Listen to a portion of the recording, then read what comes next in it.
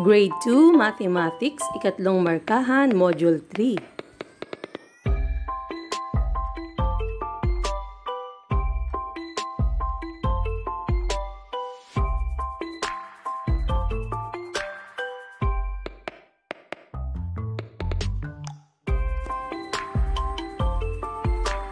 Ang ating aralin, dividing numbers mentally and illustrating inverse operations of multiplication and division. Mga layunin. Nailalarawan na ang division at multiplications ay inverse operations. Naipaunawa ang kahalagahan ng pagbibigayan sa pamamagitan ng pantay na pagkakahati.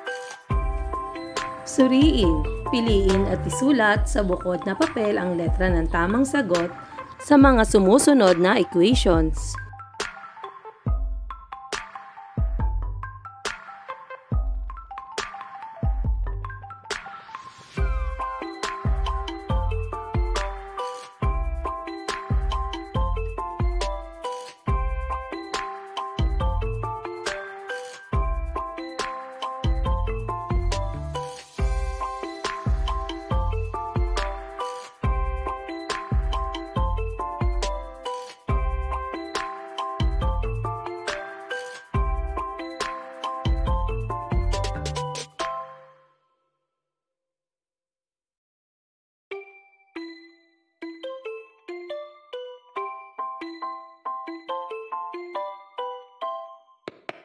Magbalik-aral tayo. Kulayan ng berde ang kahon kung tama ang sagot at pula naman kung mali.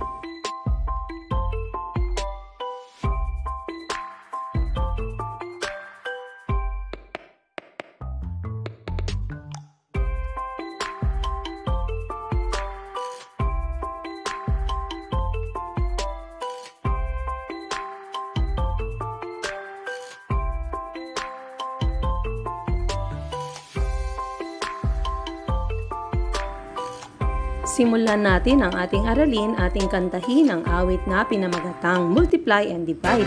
Awit ni Rosmin P. Benguet sa tono na Kung Ikaw ay Masaya.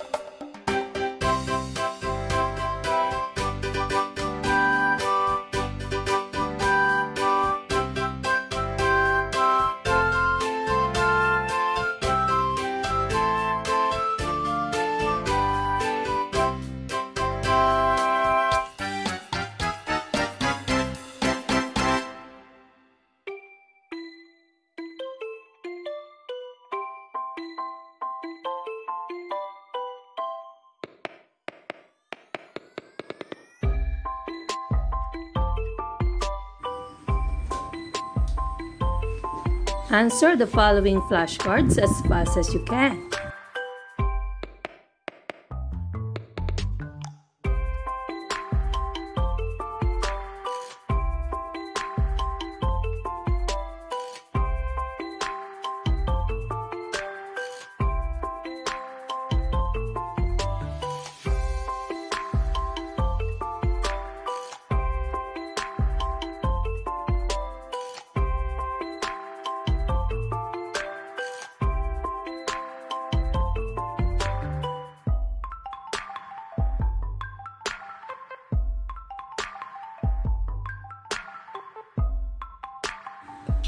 Ang mental division ay paraan ng pagkuha ng sagot o quotient na hindi ginagamitan ng lapis o papel.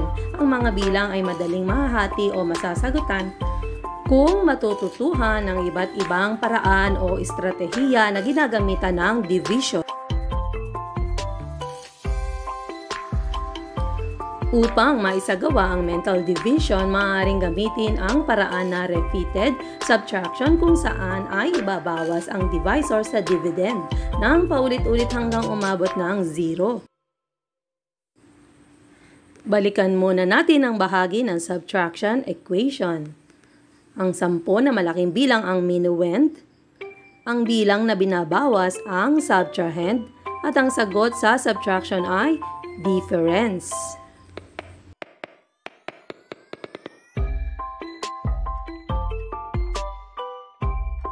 Ang bahagi naman ng multiplication equation, ang bilang na inuulit ay multiplicand, kung ilang beses uulitin ay multiplier, at ang sagot sa multiplication ay product.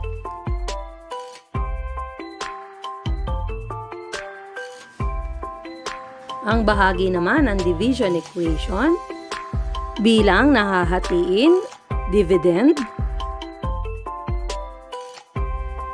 at ang bilang ng paghahati ay divisor.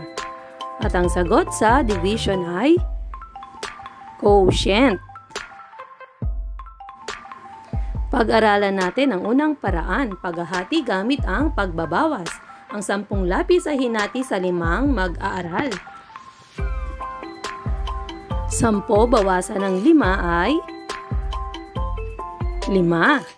Patuloy na ibawas ang divisor, 5 minus 5 equals 0. Ilang beses nating binawas ang 5 sa 10 hanggang maging 0? Sa 2 beses. Kaya 10 divided by 5 equals 2. Ang susunod na paraan ay skip counting. Ang divisor ay 5. Ibibigay ang multiples nito hanggang maging 10.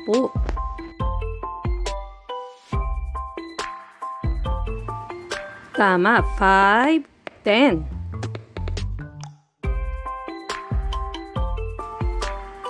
Ilang numero ng multiple ng 5 ang nabilang hanggang maging 10? Sa 2. Kaya 10 divided by 5 equals 2. Ikatlong paraan, division bilang inverse o kabaliktaran ng multiplication. Sa multiplication equation, anong nawawalang factor? Tama, kaya 5 times 2 equals 10. Sa susunod na equation, ano ang nawawalang factor? Tama, kaya 2 times 5 equals 10. Pagmasdan mabuti, gumamit tayo ng 3 pare-parehong bilang. Ang factors na 2 ay naging quotient.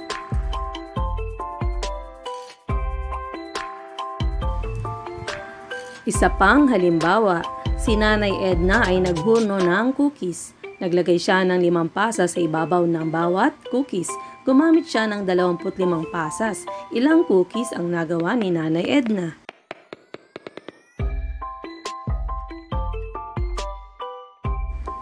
Pag-aralan natin ang mga sumusunod. Ano ang datos sa suliranin? 25 pasas at 5 pasas sa bawat isang cookie. Anong operation ang gagamitin? Division.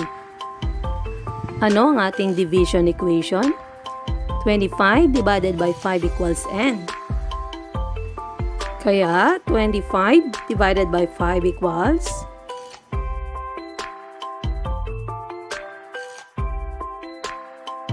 tama, 5. Gamit ang parehong mga bilang, 5 times 5 equals tama, 25. Pagmasdan mabuti. Ang divisor at ang quotient ay naging factors. Ang dividend naman ay naging product. Isa pang halimbawa, 15 divided by 3 equals tama, 5. Ano ang nawawalang factor sa sumunod na equation? 5 din. Pagmasdan dahil pare-parehong bilang ang ginamit natin sa division at multiplication equation.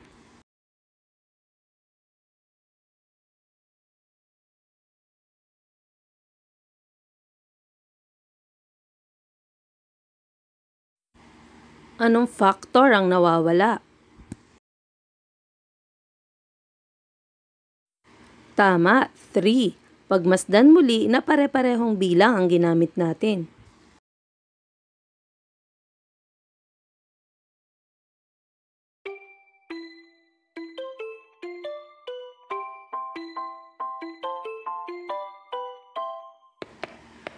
Twelve divided by 4 equals 3. Ano ang nawawalang factor?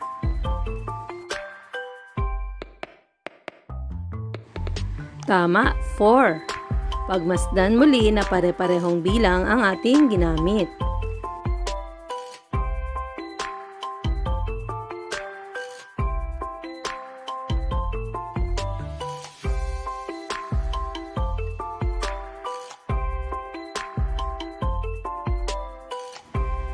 Ano naman ang nawawalang factor sa equation? Tama, 3. Pagmasdan na ang divisor at ang quotient ang magiging factors at ang dividend ang magiging product.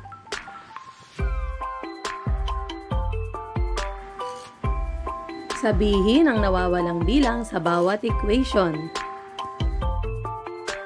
Tama, 6.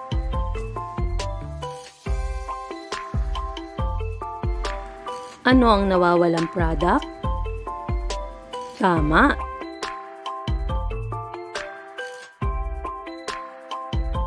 Ano ang nawawalang divisor? Tama, 7.